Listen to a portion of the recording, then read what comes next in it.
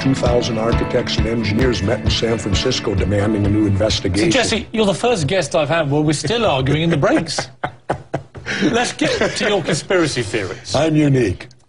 Let me ask you. Sure. John F. Kennedy's assassination. Yep. Who did that? It was done by William Harvey, who was the head of the CIA's assassination unit at that time. David Morales was directly involved in it. He likewise is the gentleman who killed Che Guevara down in Bolivia in '67, where they put him up against a firing wall and killed him and shot and killed him. Morales was part of that.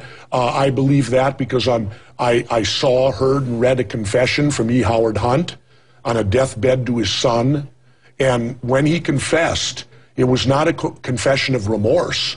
It was a confession of pride. He wanted the world to know that we helped you out. We killed John Kennedy, this communist sympathizer. But Jesse, aren't you being slightly naive? People can say anything on a deathbed to immortalize themselves. When I die, I might say, you know what, I don't want anyone to know about my long-standing love affair with Elizabeth Taylor. Doesn't mean anything, does it? I can be slightly naive, except the fact that you're not going to convince me he could make those shots. Why? Because I tried them, and I'm an expert marksman. He wasn't. And I couldn't do them. I couldn't even work. The fastest I could work the Mannlicher Carcano bolt was 8.5 seconds. And they're telling me he got 3 shots off in 6 seconds with that bolt action piece of crap weapon. I tried it. We simulated the whole thing. I couldn't do it. And I qualified expert at age 50 when I was governor of Minnesota yet. Did Neil Armstrong land on the moon? I don't know. What do you think? Yeah, I think he did. Why would you believe that? Because we have the technology to get there. We have the technology to investigate an assassination. Sure we do, but we don't. Well, we have thoroughly. When a coup d'etat takes place, there can be no trial. There can be no investigation. You want to know another reason why it's a farce? I'll tell you why, personally. My mother, before she died, she had a big trunk. And when she died, in the bottom of that trunk, she had every Minneapolis paper of that weekend that John Kennedy was killed. This was in Minneapolis's Monday morning paper. That means this is '63, so it had to go out early in the afternoon of Sunday to be in the Monday morning paper. And you know what was down in the bottom? Dallas police declare case closed. Come on, now, Jesse. It's right in the paper. Jesse. Oswald, Kennedy's killed on Friday. Ruby kills Oswald on Sunday, and the Dallas PD says the case is closed. They haven't interviewed a witness. There was no confession, but the case is closed. Well, newspapers... Come on, Piers. What type of investigation is that? I have never, ever heard anybody suggest the investigations were closed on the Monday within hours. It was in the paper. Dallas police you believe everything you read in the papers? I did then. I have rarely encountered a man who believes less about what he reads in the papers. And now you want me to base your whole conspiracy theory Not my whole. on the fact that you've read one line in your mother's newspaper from the time? I've studied John Kennedy for 25 years, Piers. I'm not basing this on reading one line in the paper. I'm basing this on reading everything I could get my hands on. Let's move to 9/11. Your theory of 9/11 is what? My theory of 9/11 is that we certainly, at best, we knew it was going to happen.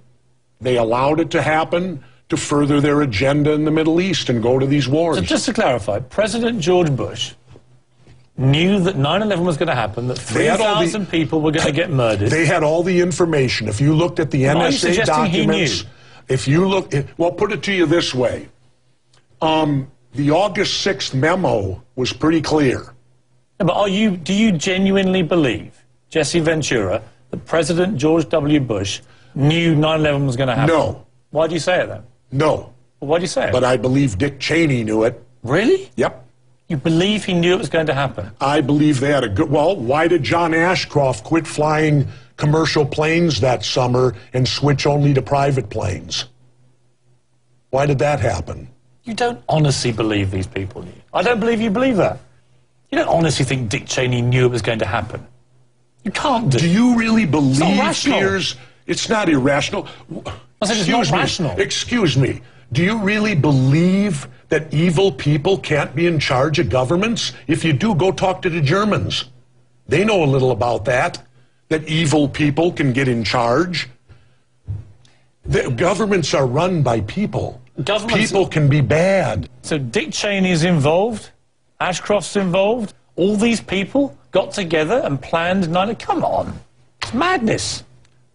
Oh, that's madness.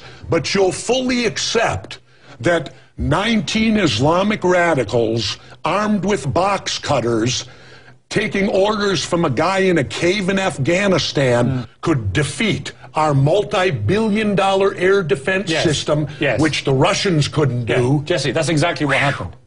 That's exactly what happened. Really? Unfortunately, they exposed a massive flaw in Homeland Security. And what was it? The flaw was that these guys had been training and often aiming to go one way, aiming to land planes in a certain manner, in fact, not even land them, wanted to take off but not land. All these were clues that this was a weird set of circumstances. I'm afraid that's exactly what happened. And the trouble with being a conspiracy theorist, I've got great respect for you, and your book's very readable. The problem is, once you start buying into these theories, you never stop. And with the internet these days, there's a theory about everything. Yeah. Do you believe Princess Diana was murdered? No, I don't look into that. Well, what do you think? I don't know. I haven't studied it. Isn't the tendency of a conspiracy theory it breeds other conspiracies? No. I only go into things I study. I've studied 9/11 for 3.5 years now. And it's my expert opinion. As a demolition expert, I was trained by the best the U.S. government has. I served 3 years on Underwater Demolition Team 12. 2 years I was attached to SEAL Team 1. And when I look at the buildings and how they fall and the way they fell, they couldn't have come down without being assisted in some manner. And then I counted... You don't believe when two large planes hit the World Trade Center, hit both towers, and they explode, that couldn't bring down two buildings? No. And that the debris couldn't bring down a third building? The Empire State Building was hit by a plane and it didn't collapse. It was a tiny plane that hit the Empire State Building. No, it wasn't. Yes, it was. Tiny. Well, the World Trade Center buildings were tested against Boeing 707s, which are bigger than the planes that hit. Well, and the way it was designed, if it was punctured, it was like a screen door. It would cause damage right where the hit was, but this uniform collapse. And then when you look at the powder, if it collapsed, it would collapse in big chunks. Jesse, then I was at the site 2 weeks after it happened with Governor Pataki, right? And they had to cease digging that day. You know why? They were finding pockets of molten liquid metal underneath. Now, if everything took place, Piers, 150 floors up, why was there molten metal underneath? It requires 3,000 degrees to melt metal. Jesse, you're a patriot. You're a good I don't know if I am. You consider yourself to be a good American? I've been a mayor, I've been a governor, and I served 6 years and was honorably discharged from the United States Navy. Do you accept that some people, many people, will be listening to this and consider it to be quite offensive, what you're saying? What, to question government?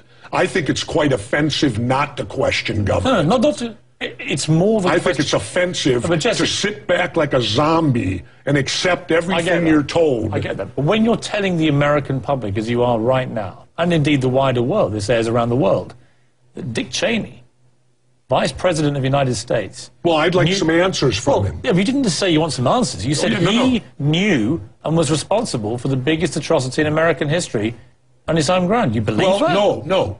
I'll just say it happened on his watch, so they're responsible for it. So he didn't know? I don't know. Listen, we're going to take a break so that we can all just deep breath, calm down. Before we go, just clarify me one more time, because you said Cheney knew, and then he didn't know. Did he know or not? I don't know. You don't know? I don't know. I wasn't there. I wasn't there. But I certainly have questions for him that were not answered. I get it. We'll be back after the break. Thank you, Jeff.